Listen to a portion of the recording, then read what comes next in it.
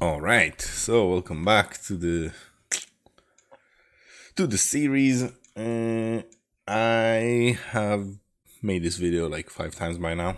Each time I found something else I could change.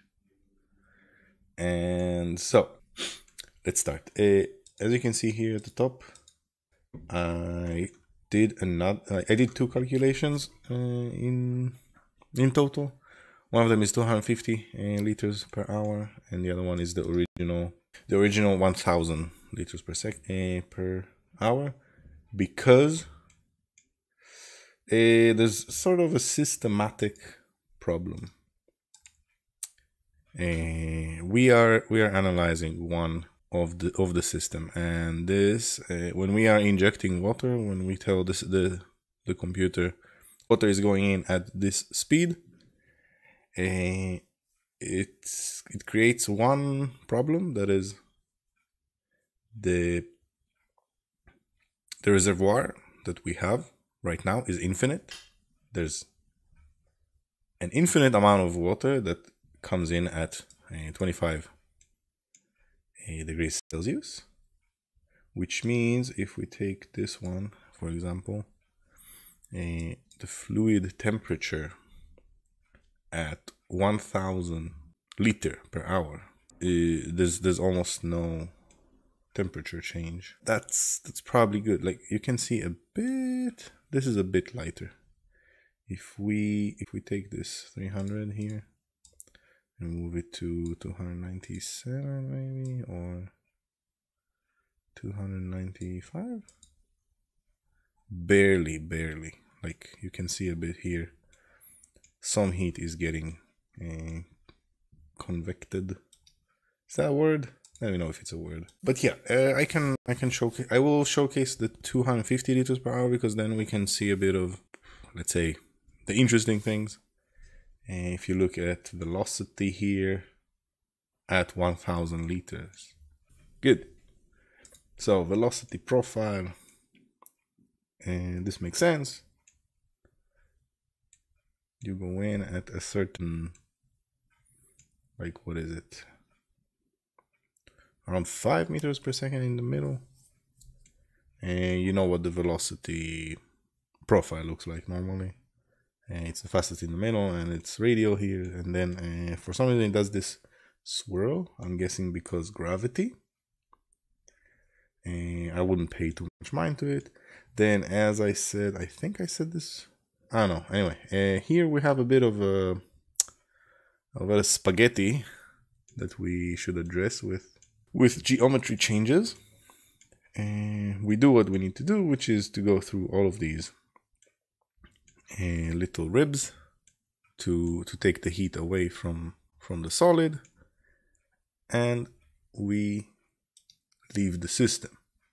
Can I animate this? Yeah, amazing.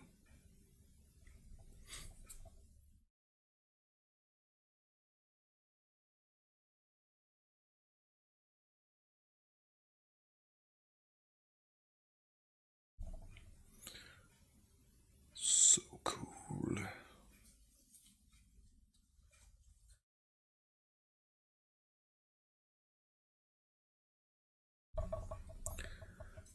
Yeah, the exit, there's a little column of relatively high velocity, around 6 meters per second. Anyway, these values are about what makes sense. Like, we had 50 meters per second in the previous one, which doesn't, no, it cannot be. It was just for bad boundary conditions and bad initial conditions, and this one are initial conditions because it's not transient. But this looks more like what you would, like what your piece would experience if you had such a device, or a block, chock-a-block. Cool. Now animation. So as you can see, we solved for static pressure, temperature of the fluid, mass of the fluid, flow rate, velocity, wall temperature, heat transfer rate, static pressure, total pressure, dynamic pressure, and velocity. Again, no. All right, good. So some things that you can, data that you can present, or variables. First, let's need to calculate a bit before showing, but you can show the mesh to see sort of what you have and what you have and if it's good enough. And you can see here refinement level, whatever that means. SolidWorks. So yeah, near the ribs you have mixed cells and you have some better density. You see it better here. So yeah, you can do that. Height. Or you can come here. I did this on this cross section. You can also see. You can almost see the tracing of the rib itself, like here. This is solid. This is mixed. This is this is mixed. This is water, I think. Yeah, good. Hide. If you go here to insert, you can choose your surface. Let's say, can you choose a plane also? No. Let's say we take this one, and then you can plots offset from the. So you choose this one. Then you can also do an offset from a certain, let's see.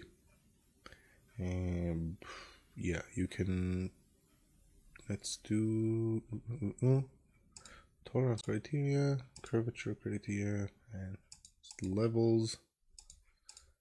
And it doesn't care. Yeah. So that's cool.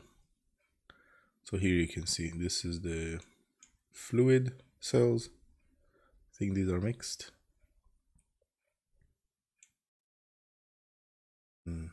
So yeah, cool, amazing.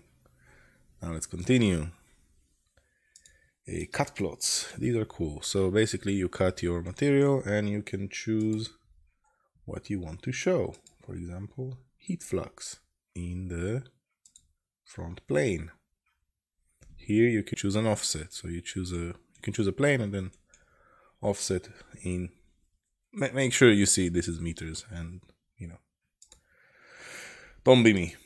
Now this is I still don't know what to make of this, because as you can see there's very little heat flux, and I'm trying to understand if it's because of the units, which are in meter square, or because I fucked up. But if you want a more, like, we can take this down a bit to see qualitative, we can see that most, like, there's more heat flux happening here than, for example, on these sides where there are no ribs. Let's take this down even more, which I would expect. Like the sides should have almost no heat flux, because we also didn't do any radiation or like natural convection and things like that. So that's another thing you can do. The cut plot itself doesn't cut your geometry, so you have to add that. For example, you can also add, let's say, temperature of the fluid. Yeah, and it also chooses on its own where the fluid is. Like, it knows if it's fluid or solid, because you defined the subdomain.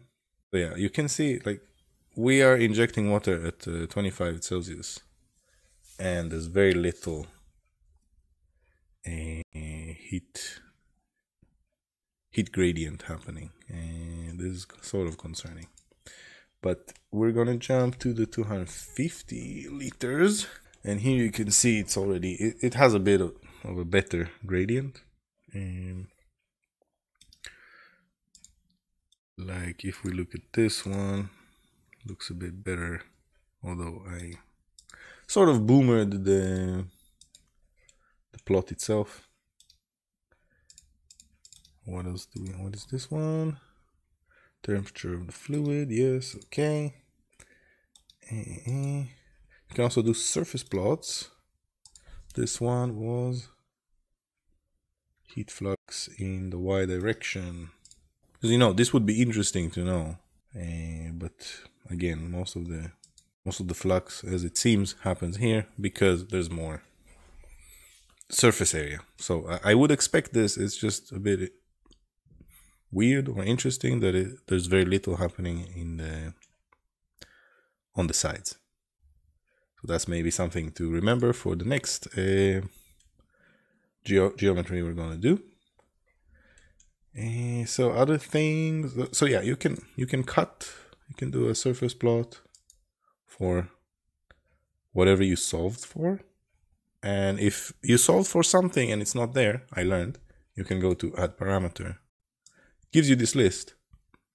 And then you can also add things like wall temperature. We solved for wall temperature, but it's not automatically there. And let's do wall temperature. I didn't manage to extract the wall temperature from this thing yet. Let's see if it works. I didn't change it. Okay, yeah, of course.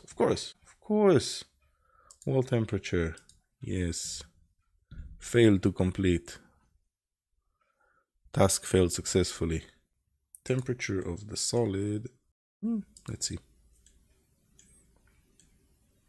Alright, yeah. You can probably also do, you can do an offset or, so yeah, that's another nice thing you can use to do particle study, wall conditions. So you can choose your walls here. Okay, you can say, you can tell the walls that they are reflective, ideally reflective, and they absorb. And in injection, you basically you inject a material, let's say water, let's say 250. You can tell, you can decide like I inject at 6 meters per second and at 0.28 divided by 4. Initial particle temperature. Let's do absolute. Yeah, okay. And then run. Yeah, okay. Okay. Silly me. I sillied. I am apologize. All right. So this is another way to show your data, basically. Can I animate this? There you go. So yeah, you can show this. And why is there more here and less here? I wish I knew. This probably has to do more with the steady state. Actually. Yeah, okay, they come in at a certain speed. And then you can see them disappearing, probably because it wants new ones. Let's stop this.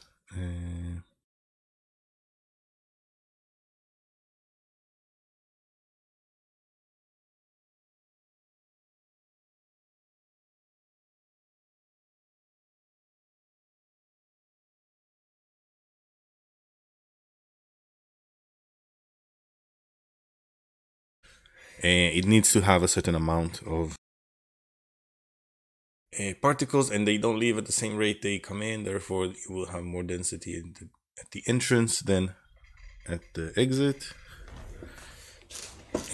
But yeah, you need to run it, and it needs to calculate and tell you that it failed successfully. All right, let's see. Show. Evaluating. Ooh, it's only for the temperature. Okay, anyway, so you can fiddle around with that. You can also flow trajectories is what I usually like to use. You can choose whatever you solve for. Is there anything else that? So I think for the next iteration, no. So in parallel, I will try to create a transient simulation of a closed loop. I don't know if it's possible. It will be super interesting though to do a closed loop. Like I need to model a radiator, which is another video, I guess. We have a radiator, we have a pump, and we have a reservoir.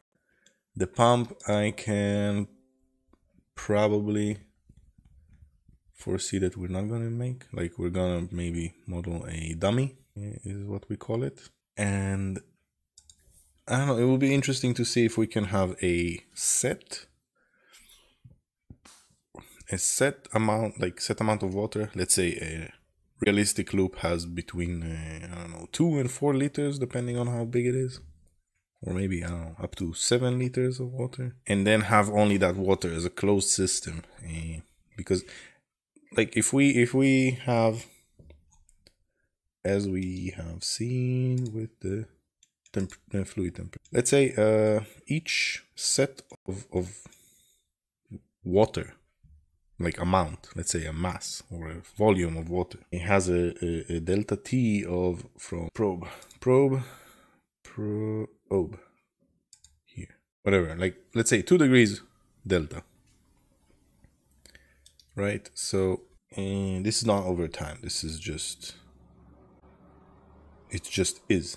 So after working for a long enough time, the water will reach an equilibrium temperature that is dependent on how good the radiator is or how well it convects the heat. And we're gonna assume the room temperature doesn't change, although if you have been sitting next to a computer that is working hard, you will know that that's bullshit basically, because the temperature does change. And I'm gonna do a little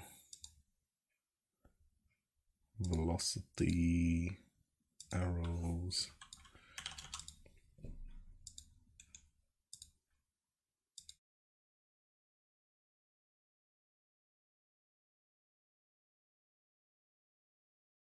Let's do the intro animation.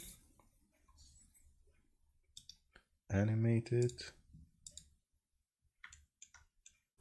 Alright, so I really hope you are enjoying this series. Let me know if you are. Let me know if you have suggestions, if you want to like and subscribe. Let me know if you want to see something on my channel. And yeah, have a good one. See you in some other video.